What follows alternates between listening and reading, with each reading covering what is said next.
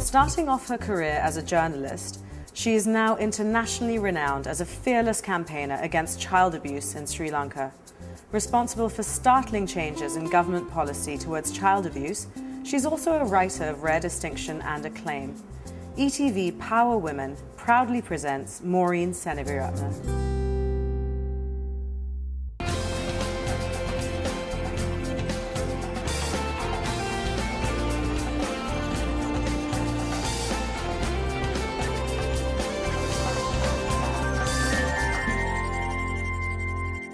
Hi and welcome to ETV Power Women.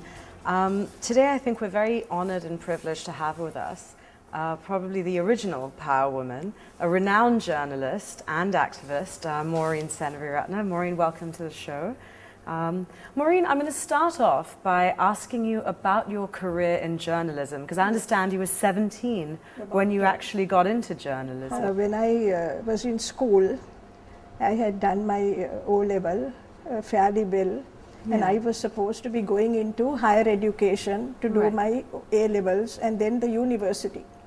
When I was in the A-level class, somewhere around July of that particular year, I saw an advertisement asking for journalists. Now, from the time I was a small child, I used to write stories, essays, and I was always good at essay writing. So when I saw this, I tore a page out of my exercise book and I wrote a letter to the editor, and I said, I'd like to become a journalist and I'd like to work on your paper, and I'm sure I'll take to journalism like a duck takes to water. About 1 week later, I got a letter asking me to come for an interview.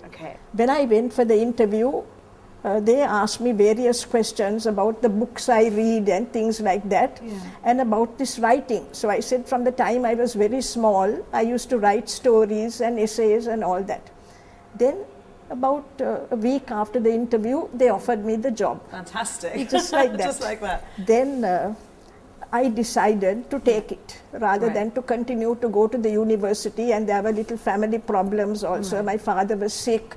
So I thought it's time I went and worked, and it's something I like to do. From the first day, I was about 17. Up to now, I still write. It was a very, very interesting line of work, I must say, and I enjoyed it. I still enjoy it. And what was it like being, you know, a young working woman at that time? At that time, in a very male sort of dominated profession. Now I was at Lake House, and Lake House was fairly well equipped. But you know, girls who were working in Fort, they had no toilets. Really? Yeah, it was so bad. The companies never, only they had toilets for men. So they never expected to have women. When girls started to work, they had a very difficult time. There were girls working in the peta shops who used to come all the way to the YWCA in Fort to go to the toilet. My goodness. The conditions for working girls was very bad. Then my editor asked me to start a column, a weekly column on the working girls of Sri Lanka. So I started interviewing them, and then we brought out all these difficulties and everything, and these issues, we brought them all out. And then at that time, the unions, there were no unions, workers' unions. Then unions started demanding the basic facilities, surely a toilet, and then the company directors had to do something. But at that time, it was the early 1950s, the facilities were very awful. Few for them, very few. The salaries were very low. Actually, sometimes they got, of course, the value of money was higher at that time.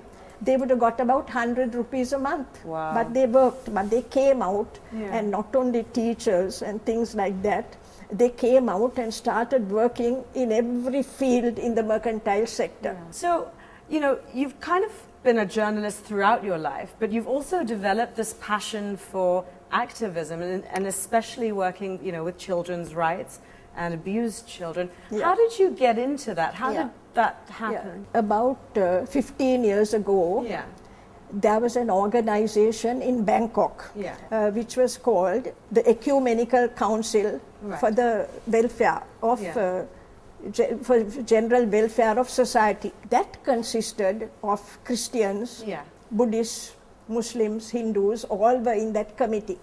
Then one of the directors of that organization visited Sri Lanka. I happened, as a journalist, I was known. And they had a file of my clippings in their knew about you. Fantastic. In their office. Then somehow they contacted me. They contacted me, and I took them down to. They were particularly involved and concerned about children who were being abused, children who were being sold into prostitution and things like that. We all knew that Hikkadua area and that southern area, the beach area, was notorious for this kind of thing. So I went down with that gentleman, Mr. Holden. I went down with him. He saw with his own eyes what was happening on the beach.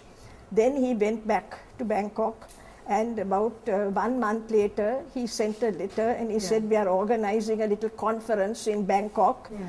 Can you please come?" So I went. There were people from Europe, and there were representatives from Asia and Australia, even from America, quite a bit from North America, Canada, everywhere. Mainly, there were people connected with religious groups. But even so, there were journalists among them, and we had a meeting which lasted for about a fortnight. Then we went all over on what they called Bangkok by night. Bangkok by night, my God, it's a terrible place. But there are very nice places, but you could see it happening under your eyes. You could see it happening under your eyes. Then we came back for the meeting after all these exposure tours, and they asked everyone, "Can you start an organization in your country?" I had gone with another representative from the Christian Council of Sri Lanka, and they gave us a little money, and we started. Actually, we didn't even have a name at the beginning. Then that gentleman from the Christian Council, he called it Protecting Environment and Children Everywhere, PEACE. At that time, there was a severe civil war going on in Sri Lanka. So everybody thought we were connected with the war. But we said, no, we are fighting a different war.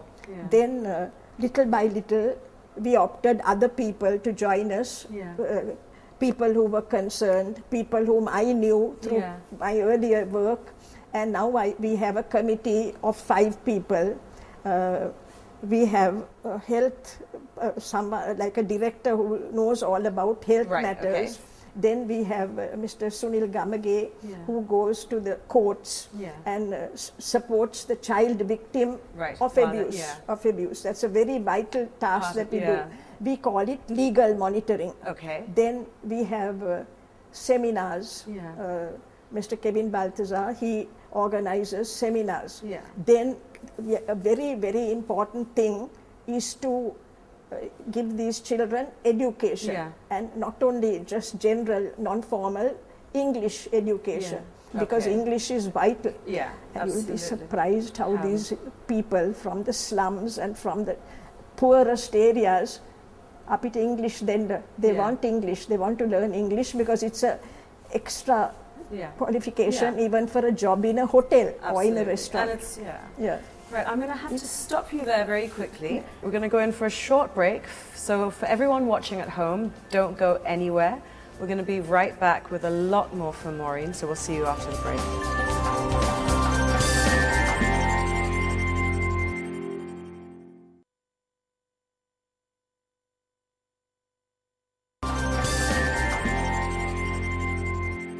Welcome back to ETV Power Women. Before we went into a break, Maureen was telling us all about her work with peace.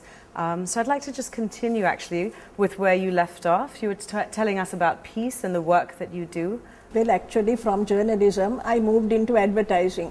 And I worked at Grant Advertising at the time under the famous advertising specialist, Mr. Reggie Kandappa. I actually learnt my advertising there. I did copywriting. I looked after various accounts. I was a media rep. My gosh, I did every aspect of advertising. I did under him. Then later on, I joined another advertising organization called Dave Advertising, which was beginning a mushroom agency, but later on it vastly grew and improved.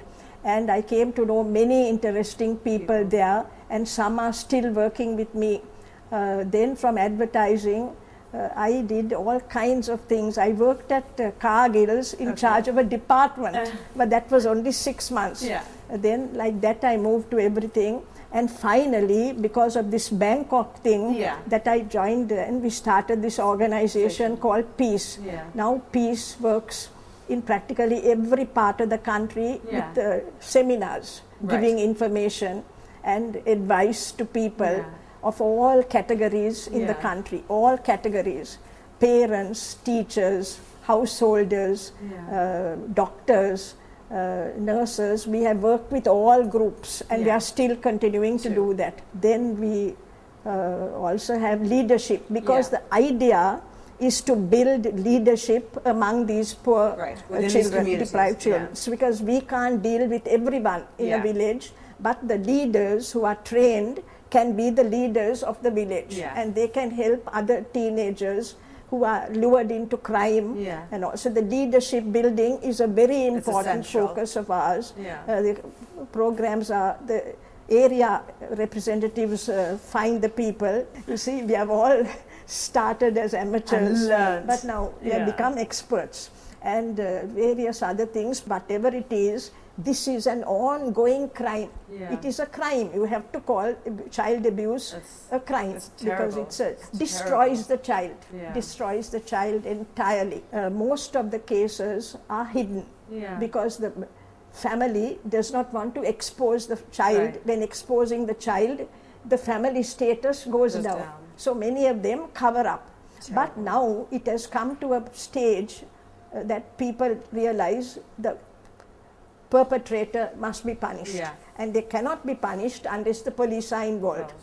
We work very closely with the police, the Women's and Children's Bureau. We work very closely with them, and people are beginning to realize that unless there is police action, abuse will never stop. Abuse will never stop. When I look back at 15 years ago, and I look now, I can see that there is a great awareness of this, and when there is an awareness, action is taken, and you can say that there is now, if you can't actually use the word less, because every year there are new children to be abused, definitely it's a bit under control, because now also the law enforcing authorities are very active. That is a great thing.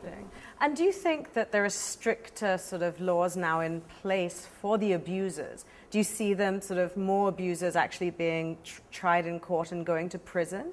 Do you find that happening a lot more than it was previously? With a lot more severity definitely. now? They are being dealt with. They are being dealt with.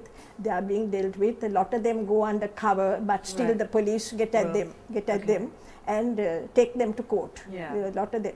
One person is serving a 40-year sentence for abuse of his 2 daughters. Fantastic. So like that, those are things, the only way you can control it is involving the police, and involving the courts, and that we are doing. That's part of our work. Great. Well, on that note, we're going to take another little break. But when we come back after a break, we're going to have lots more chat. So for everyone at home, don't go anywhere. We'll be right back with a lot more from Maureen after this short break. So we'll see you soon.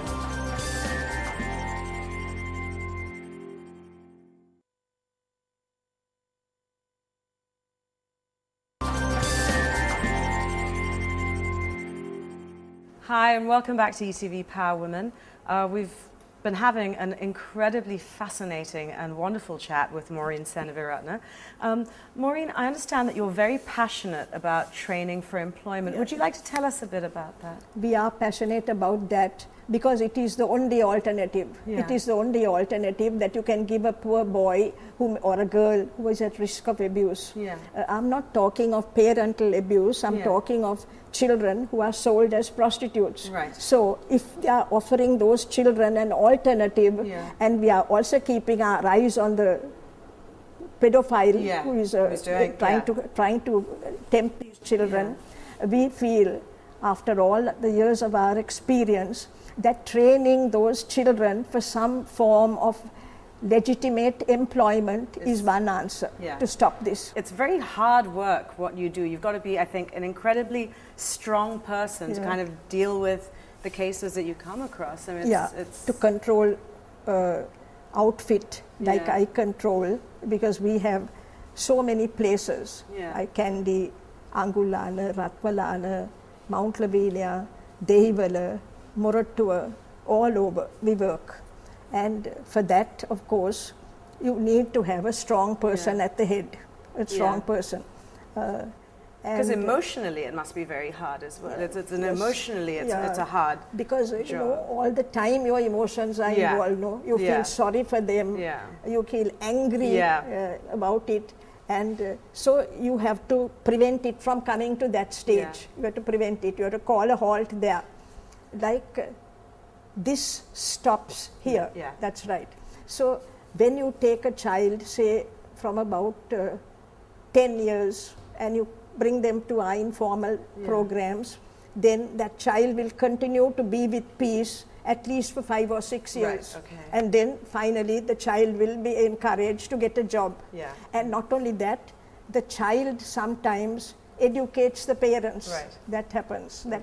Maureen, I want to ask you, what were you like as a child? I was very inquisitive. Which is always a good thing. As a child, I was the only girl in the family, and I had one brother. So I tended to, be by myself a lot. And my reading, I was reading, I think from the age of 5. Then when I went to school, I generally did well, and I was a bit popular with the nuns and all that because I was well behaved, hopefully, and and I enjoyed my school days. I really enjoyed. I was at Holy Family Convent, Bambapitia, and we had also very good teachers. They brought out the best in us. That is the important thing in teaching. Then I also did a short spell of teaching there. And I realized that education is not giving but bringing out what the child already has. So that was at home. At home I was mostly reading, and I also like cookery. So I used to be always either making something in the kitchen or reading. That was my life. And tell us a little bit about your sons. My sons? Yes. I understand you have 2 sons. I have 2 sons. From my first marriage, I had 2 sons. I married a planter, and these 2 boys, Shane and Kevin, but my marriage failed after about 5 years. I took a divorce. The children stayed with me, but they went to boarding school. They went to St. Anthony's College, Kandy, from the time they were very, very small. Kevin was not even 5 when he went to college. But they stayed at the boarding for 14 years, coming home for the holidays. They did well. Both of them did well in sport and in studies. They did quite well. And they were like part of the school. They were like part of the school. 14 years they were there. And during the holiday, then I made my second marriage, and they got on well with my second husband. Unfortunately, about 5 years ago, he died of cancer. But he was very good to my children, and he was like a role model to them. He was a man in the Air Force. He was an Air Force officer, and he always served as a role model, and he was always, he joined with them, he played with them, he took them on hikes. He established a good relationship with them. Then my elder son joined the army straight after school. He was in the army for many years, and he retired as a colonel. And now he joined the army when he was about 18. Oh my goodness, so straight out of school pretty much. Straight out of school. One day in school, next day in the army. And then Kevin went abroad. He went to the Middle East, and he worked in the Middle East for many years.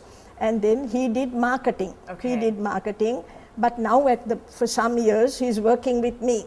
He works with me at Peace, and he does a wonderful job with all that. I wanted to ask you if you have any advice for the younger generation, for people who want to get into the line of work that you're in.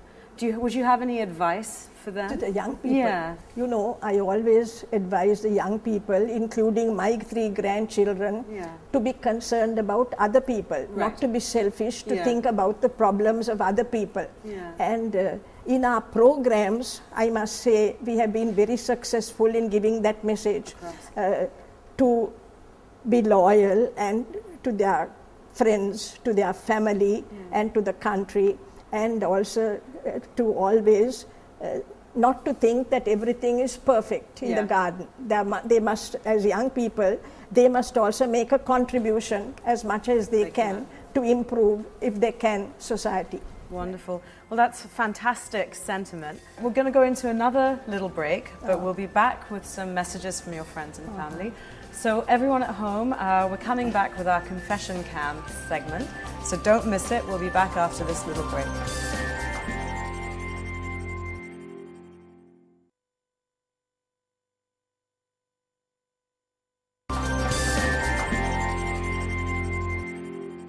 Hi, and you're watching ETV Power Women. We've got Maureen Seneviratne on the show with us today. If you missed the first half, which I'm sure you didn't. Maureen, we've got some of your friends and family. We got a few of them together, and we asked them some questions about you, and you know, asked them to talk a little bit about you. So I'd like to show that to you now, which is on that screen. So let's take a look at that. I'm really happy to have a mother like Mrs. Maureen Seneviratne.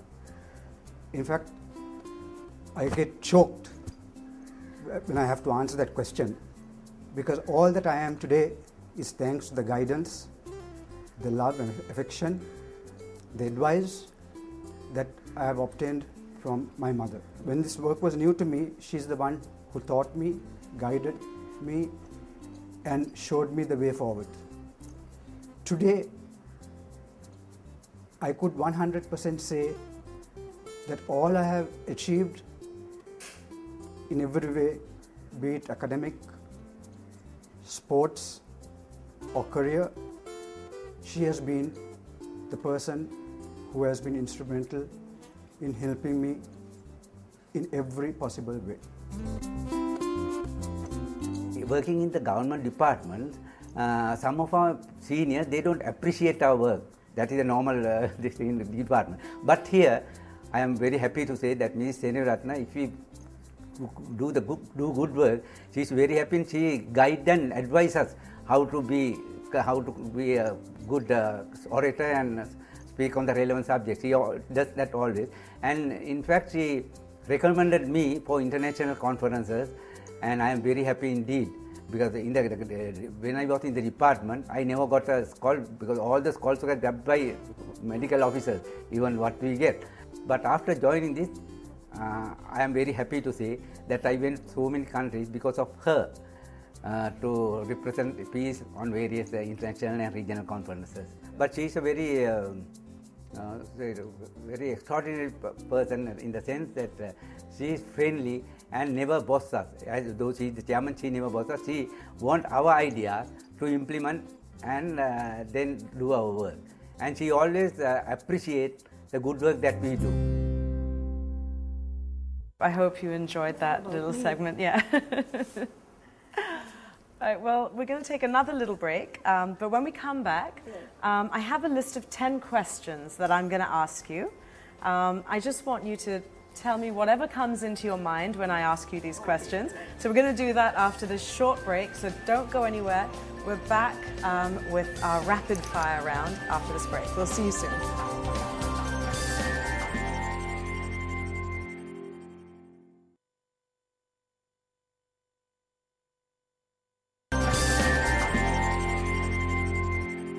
Hi, and welcome back to ETV Power Women. We've come to the final sort of segment of our show where I get to ask our guest some questions. So, Maureen, I'm just going to fire these questions at you. Just tell me whatever pops into your head.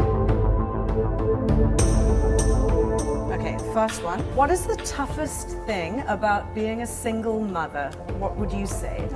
Being a single mother when the children are very small is a big responsibility. It's a big responsibility, but I don't want to boast, but I was able to tackle it because I was determined that my 2 sons should grow up as responsible human beings. What is the first thought that comes to you when you look in the mirror?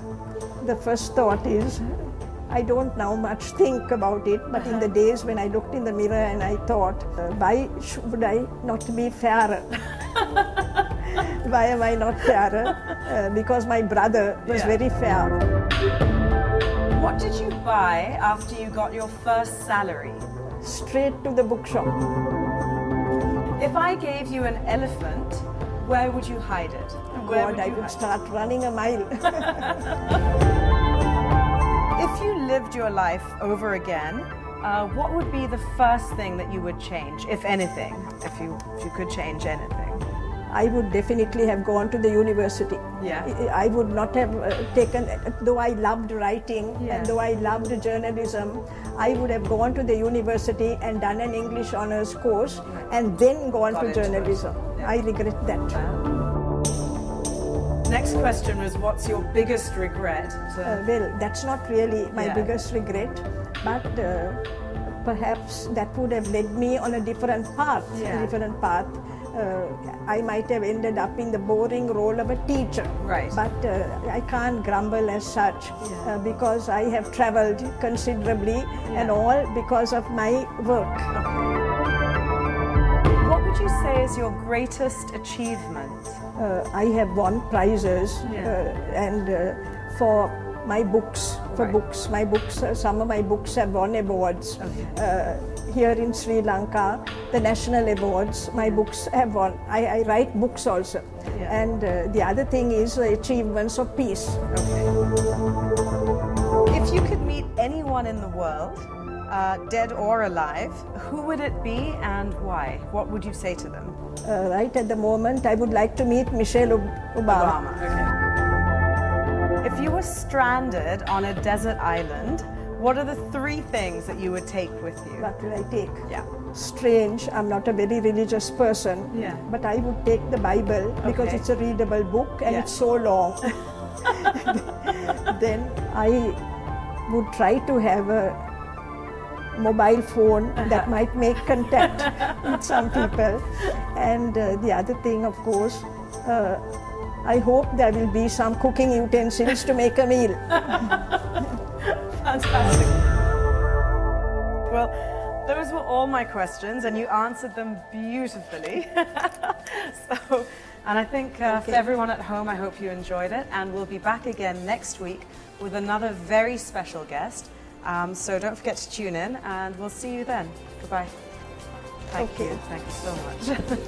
I hope it was, yeah.